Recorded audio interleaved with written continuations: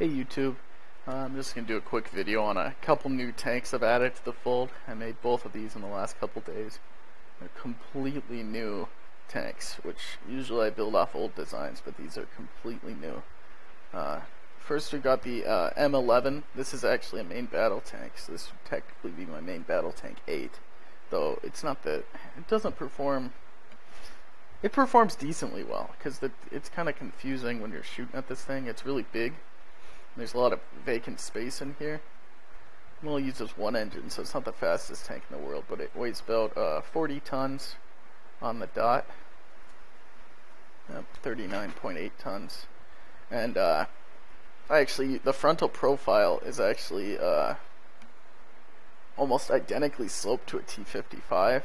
It's got a couple more degrees on the upper plate, but it's not the same thickness. We've got over 300 effective, about 320 on the upper plate, and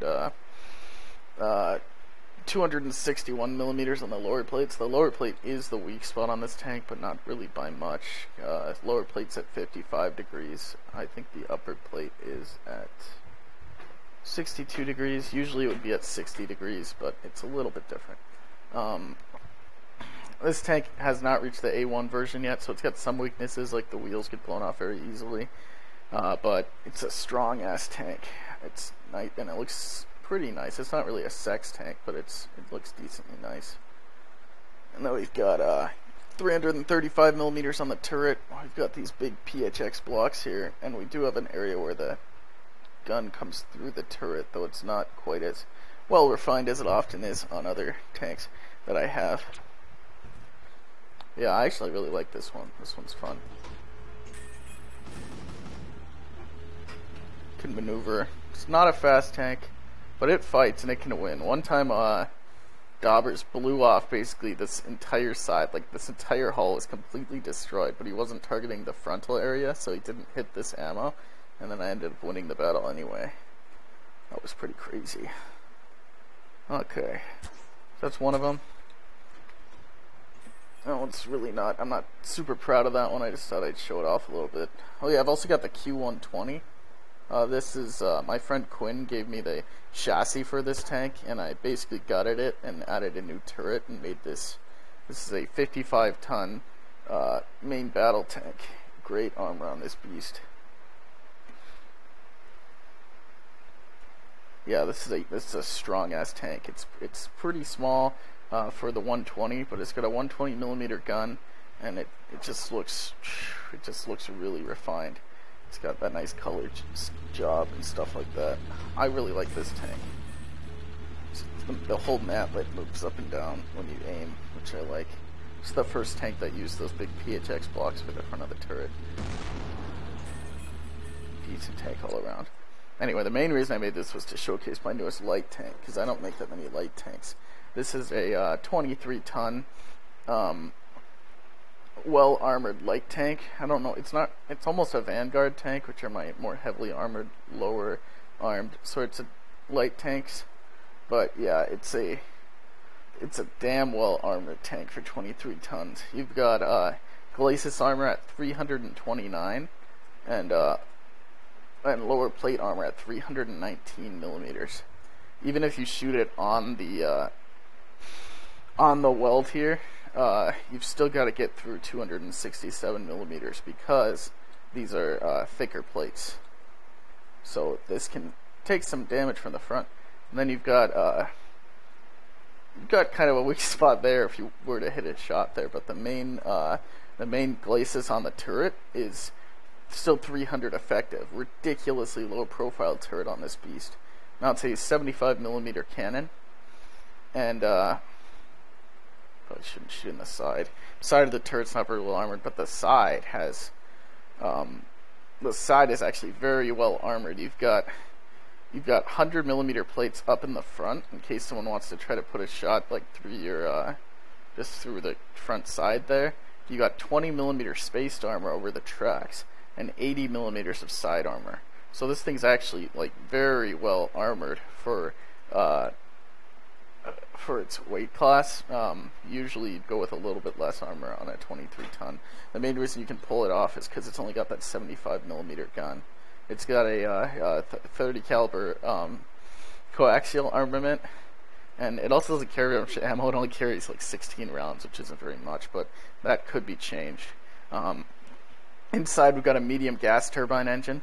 These are really nice for really small tanks because they're small and they've got really good power band and they've got really high revs. Though you do require fuel with these, so they do take up more room than other engines, but you can put the room in different places. If I just had one honking giant engine here, it would have to take up this entire back area, which would be a problem. Anyway, let's just show some of the driving performance on this thing. Okay. Yeah, I've been making a lot of tanks recently. I don't know if I've gotten the revs quite down to where it's performing at its maximum level, but it should be pretty close.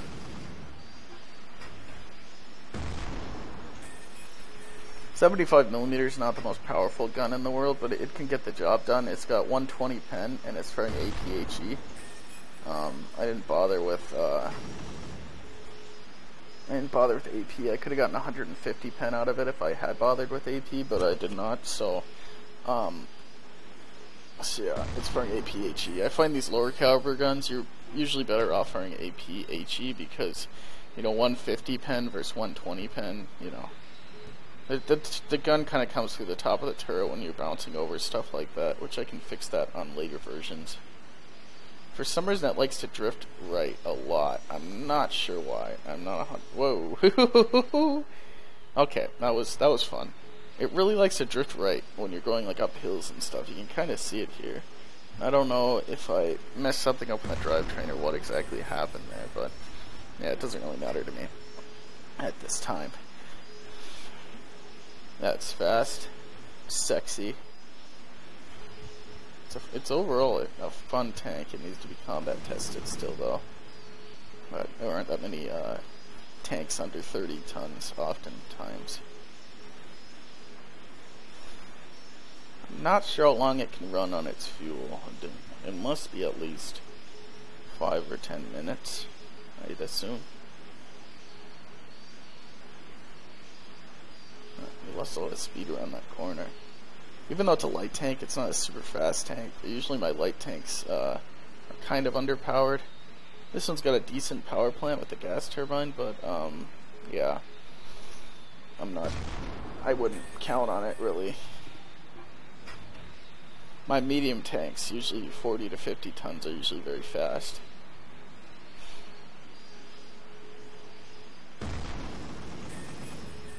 I match the MG speed or muzzle velocity to the main gun, so I can kind of use that as a guiding sight.